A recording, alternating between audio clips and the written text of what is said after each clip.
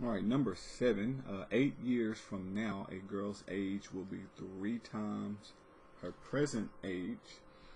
Find the girl's age now.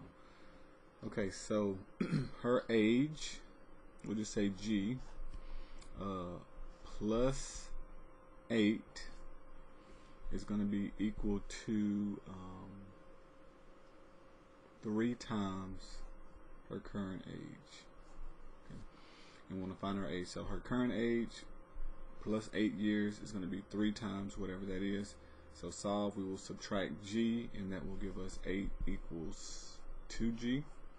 And then divide by 2, and we get 4 equals G.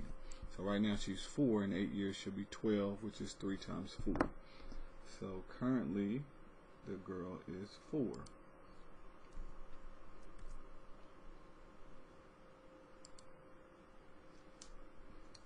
Alright, Matt has 6 times as many stickers as Dave.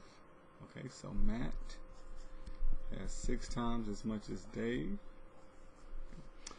How many stickers must Matt give Dave so they will have 140 each?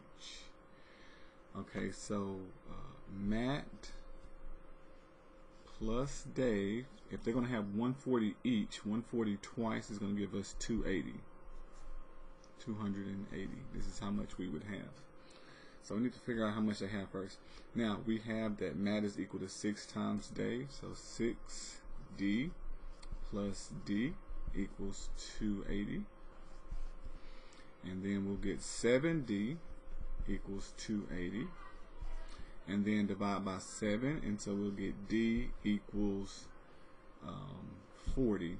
Okay, so David has 40, and take away 40 from 280, that means Matt has 240. Okay, so this is how many Matt has. In order for them to both have 140, Matt must give him 100. If we take away 100 here and add 100 here, that will give us 140 and 140. Okay, so Dave has 40, Matt has 240. So he must give, Matt needs to give David 100 stickers. So they will both have 140.